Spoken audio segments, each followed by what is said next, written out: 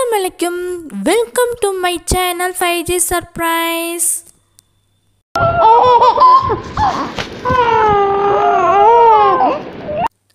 First time எங்களோட video பார்க்குறவங்களா இருந்தீங்கன்னா subscribe பண்ணிடுங்க, பக்கத்துல உள்ள bell icon-ஐயும் click பண்ணிடுங்க. வாங்க Faizees kitchen-க்கு போலாம்.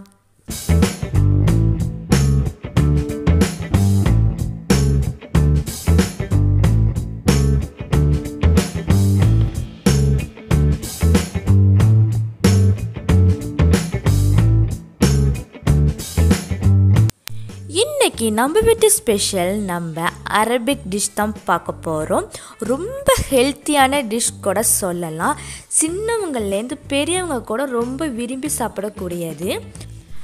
Capsicum stuffed rice bell pepper தான் பார்க்க போகிறோம். வீடியோவை ஸ்கிப் பண்ணாமல் பாருங்கள். நான் அதுக்கு 1 kg அளவுக்கு நான் சிக்கன் எடுத்திருக்கேன். அதை நல்லா நான் வாஷ் பண்ணி நான் எடுத்து வச்சுருக்கேன். அதுக்கு 1 tablespoon அளவுக்கு நான் வந்து சால்ட் ஆட் பண்ணுறேன். நெக்ஸ்ட்டு நான் சோயா சாஸ் ஆட் பண்ணுறேன். அதாவது ஒரு 2 tablespoon அளவுக்கு நான் ஆட் பண்ணுறேன். இப்போ நான் வந்து 1 tablespoon அளவுக்கு வந்து மஞ்சள் தூள் ஆட் பண்ணுறேன். நெக்ஸ்ட்டு வந்து 2 tablespoon அளவுக்கு நான் பெப்பர் தூள் ஆட் பண்ணுறேன்.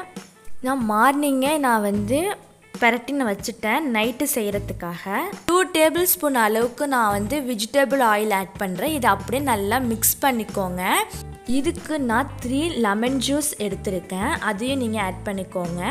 வினிகர் வந்து 1 tablespoon அளவுக்கு நான் எடுத்திருக்கேன். அதையும் நீங்கள் ஆட் பண்ணிக்கோங்க. நல்லா மிக்ஸ் பண்ணி க்ளோஸ் பண்ணிவிடுங்க. இதை நீங்கள் ஃப்ரிட்ஜில் வச்சுக்கோங்க.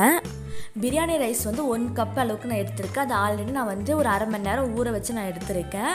இப்போ வந்து கொத்துக்கறி நான் அதில் ஆட் பண்ணுறேன். அதாவது ஒரு 1/4 கிலோ அளவுக்கு நான் கொத்துக்கறி இதில் ஆட் பண்ணுறேன். வெங்காயம் வந்து ஒரு 2 வெங்காயம் கட் பண்ணி நான் ஆட் பண்ணுறேன். 6 பல்லு பூண்டை கட் பண்ணி ஆட் பண்ணுறேன். தக்காளி வந்து ஒரு தக்காளி வந்து கட் பண்ணி நான் ஆட் பண்ணுறேன். தேவையான அளவு வந்து கொத்தமல்லி தழை ஆட் பண்ணுறேன். இப்போ நம்ம மசாலா போட ஆரம்பிச்சிடலாம். 1 tablespoon அளவுக்கு வந்து நான் மிளகாய் தூளை நான் ஆட் பண்ணுறேன். கறி மசாலா தூள் வந்து ஒரு 1.5 tablespoon அளவுக்கு ஆட் பண்ணுங்கள்.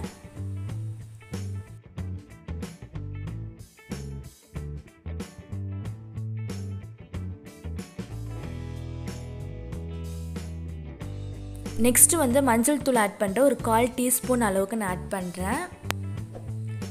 1 tablespoon அளவுக்கு பட்டைத்தூள் ஆட் பண்ணுறேன்.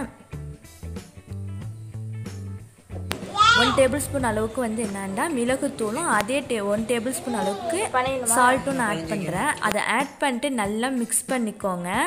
நான் அந்த மசாலா எல்லாம் இந்த ரைஸில் வந்து மிக்ஸ் ஆகணும். நம்மளோட கைகளாலேயே நல்லா வந்து மிக்ஸ் பண்ணிக்கோங்க. இந்த டிஷ் ரொம்ப நல்லாயிருக்கும். நீங்கள் வீட்டில் ட்ரை பண்ணி பாருங்கள். நான் வெஜிடபிளே சாப்பிட மாட்டேன் அப்படின்னு சொல்கிற அடம்பிடிக்கிற பிள்ளைங்களுக்கு கூட நீங்கள் இந்த மாதிரி செஞ்சு கொடுத்தீங்கன்னா அவங்க விரும்பி சாப்பிடுவாங்க. அரபிக்கில் வந்து இதுக்கு நேம் என்ன சொன்னாங்கன்னா ஒரகனம் அப்படின்னு சொன்னாங்க. அப்படி தான் நான் செய்வேன் அப்படின்னு சொல்லிட்டு இருந்தாங்க. சாப்பிட்ற வரைக்கும் அவ்வளோ டேஸ்ட்டாக இருந்துச்சு. நீங்கள் வீட்டில் ட்ரை பண்ணி பாருங்கள். இப்போ இந்த மசாலா ஃபுல்லாக எங்கே பார்த்தாலும் ஸ்ப்ரெட் பண்ணிடணும். ஸ்ப்ரெட் பண்ணதுக்கப்புறமா நீங்கள் என்ன பண்ணிவிடுங்க, ஒரு அரை மணி நேரம் க்ளோஸ் பண்ணி வச்சுருங்க. இப்போ வந்து ஒரு உருளைக்கிழங்கு வந்து நம்ம ரவுண்டாக கட் பண்ணிக்கலாம். அதாவது ரொம்ப மெலிசாக இருக்கக்கூடாது, கொஞ்சம் மொத்தமாக தான் இருக்கணும். நம்ம அதுமாதிரி கட் பண்ணி வச்சுக்கலாம். இப்போ நம்ம எந்த பாத்திரத்தில் சமைக்கிறோமோ அந்த பாத்திரத்தில் எடுத்து அதுக்கு கீழே நம்ம ரவுண்டாக கட் பண்ணி வச்சுருக்கிற உருளைக்கிழங்கை நம்ம வந்து அழகாக ரவுண்டாக நம்ம வந்து வைக்க போகிறோம். வச்சுட்டு நான் வந்து ஸ்கின்னை வந்து ரிமூவ் பண்ணலை, நீங்களும் ரிமூவ் பண்ணாமே வைங்க.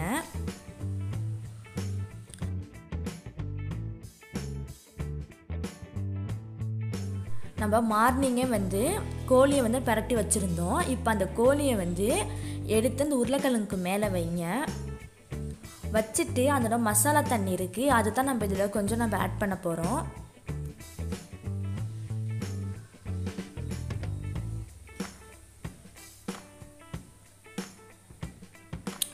நாங்கள் நைட்டு செய்கிறதுனால நம்ம காலையிலேயே நாங்கள் பரட்டி வச்சுட்டோம். நீங்கள் வந்து காலையில் செய்கிற மாதிரி இருந்தால் நீங்கள் வந்து என்ன பண்ணுங்கள், கோழியை வந்து நைட்டே நல்லா பரட்டி வச்சுருங்க. இப்போ அந்த தண்ணியை வந்து நம்ம வந்து அங்கங்கே எங்கே பார்த்தாலும் ஸ்ப்ரெட் பண்ணுற மாதிரி நம்ம வந்து ஆட் பண்ணுறோம். எல்லா தண்ணியும் நீங்கள் ஆட் பண்ணிவிடுங்க. அதுதான் ரொம்ப டேஸ்ட்டாக இருக்கும். அதை நீங்கள் க்ளோஸ் பண்ணி வச்சுருங்க. இப்போ வந்து என்னன்னா நம்ம முட்டைக்கோஸ்லேயே வந்து ரூல் பண்ண போகிறோம். அதனால் அந்த முட்டைக்கோஸை வந்து அழகாக பிரித்து இதை போல் நீங்கள் எடுத்துக்கோங்க. இதை வந்து தண்ணியில் போட்டு கொஞ்சம் வேக வைங்க, ரொம்ப வேக வச்சிட வேணாம். ஒரு கொதி வந்ததும் டக்குன்னு அடக்கிடுங்க. நெக்ஸ்ட்டு வந்து இந்த குடமிளகாவை வந்து மேலே உள்ள அந்த காம்பை வந்து ரிமூவ் பண்ணிவிட்டு உள்ளார உள்ள சீட்ஸையும் நம்ம என்ன பண்ணுவோம் ரிமூவ் பண்ணிவிட்டு அது உள்ளார தான் நம்ம என்ன பண்ணுவோம் ரைஸை வந்து ஸ்டஃப் பண்ண போகிறோம்.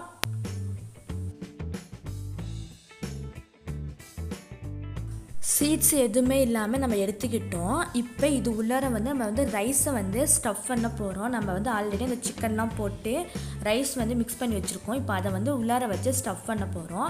ஸ்டஃப் பண்ணிவிட்டு இதுக்கு மேலே நம்ம ஆல்ரெடி அந்த காம்பை நம்ம வந்து ஒரு பாதி தான் அரிஞ்சு வச்சுருக்கோம்னா அது மேலே வந்து வச்சு க்ளோஸ் பண்ணிவிடுவோம். கேப்சிகம் வந்து கொஞ்சம் சின்னதாக வாங்கிக்கோங்க, ரொம்ப பெருசாக வாங்க வேணாம். இதை ஸ்டஃப் பண்ணதை வந்து நம்ம உருளைக்கிழங்கு சிக்கனில் வச்சிடலாம். அதாவது முட்டைக்கோஸ் வந்து ஒரு கொதி வந்துடுச்சு. இந்த பதத்துக்கு இருக்குன்னா இப்போ நம்ம ஆஃப் பண்ணிவிட்டு அது நடுவில் தண்டை நம்ம எடுத்துருவோம். நம்மளுக்கு அந்த தண்டு தேவைப்படாது. இப்போ இந்த முட்டைக்கோஸில் தான் வச்சு நம்ம வந்து ஒரு ரூல் பண்ண போகிறோம். எப்படி வந்து நம்ம குடமிளகால ஸ்டஃப் பண்ணோமோ அதே போல் வந்து என்னன்னா இந்த முட்டைக்கோஸில் வந்து நம்ம வந்து ஸ்டஃப் பண்ண போகிறோம். இப்போ இதில் வந்து நம்ம வந்து ரோல் பண்ணிக்கலாம். அதாவது நம்ம வந்து ஸ்ப்ரிங் ரோல் செய்வோம்ல அதே போல் தான். இதுக்கு வந்து என்னன்னா ரைஸ் வந்து இப்படி கொஞ்சமாக வச்சு நம்ம வந்து எப்படி நம்ம ஸ்ப்ரிங் ரோல் வந்து சுருட்டுவோமோ அதே போல் நம்ம இதில் செய்ய போகிறோம். அப்படியே நம்ம ரோல் பண்ணிக்க வேண்டியது தான். அது வந்து பிரியக்கூடாது. பிரியாமல் நான் என்ன பண்ணிக்கணும் ரோல் பண்ணிக்கணும். இப்படியே வந்து நம்ம எவ்வளோ வேக வச்சோமோ அவ்வளோது நம்ம செஞ்சு நம்ம வந்து வச்சிடலாம். இப்போ நம்ம எவ்வளோது செஞ்சோமோ அது எல்லாத்தையும் என்ன பண்ணிடலாம் அந்த குடமிளகா செஞ்சு ஆல்ரெடி வச்சுருக்கோம்ல இந்த சிக்கன் உருளைக்கிழங்கு அதில் தூக்கி பிரியாத அளவுக்கு அழகாக அடுக்கி வச்சுருங்க. நம்ம இப்படியே வச்சு நம்ம என்ன பண்ண போகிறோம்னா வேக வைக்க போகிறோம்.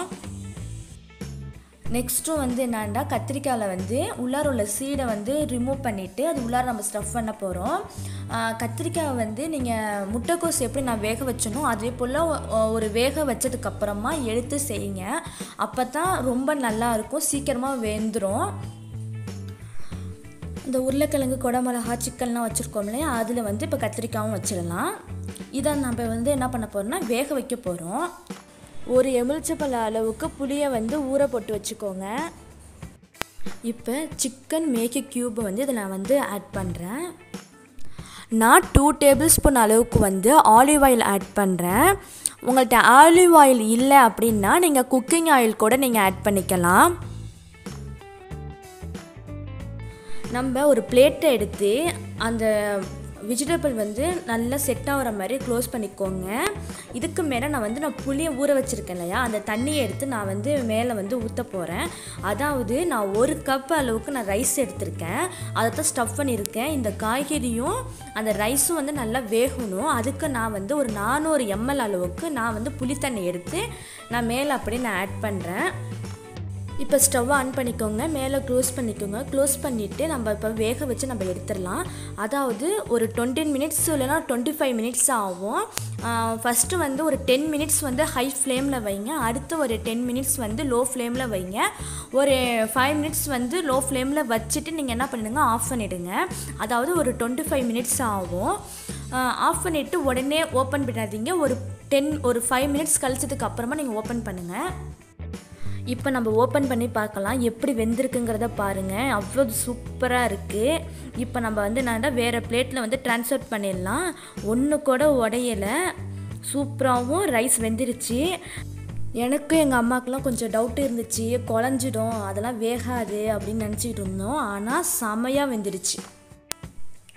இப்போ உங்களுக்கு நான் வந்து ஓப்பன் பண்ணி காட்டுறேன் ரைஸ் உள்ளார எப்படி வெந்திருக்குங்கிறத பாருங்கள். நம்ம வந்து ரைஸ் வெளியே எங்கேயும் போடல, நம்ம உள்ளார வச்சு நம்ம ஸ்டஃப் பண்ணது தான் வெந்ததை காட்டுறேன் உங்கள்கிட்ட. அவ்வளோ சூப்பராக வெந்துருச்சு, பக்காவாக இருக்குது. குழந்தைங்க வந்து என்னன்னா நான் வெஜிடபிளே சாப்பிட மாட்டேன் அப்படின்னு சொல்கிற பிள்ளைங்களுக்கு நீங்கள் இதை செஞ்சு கொடுத்தீங்கன்னா அவ்வளோ விரும்பி சாப்பிடுவாங்க.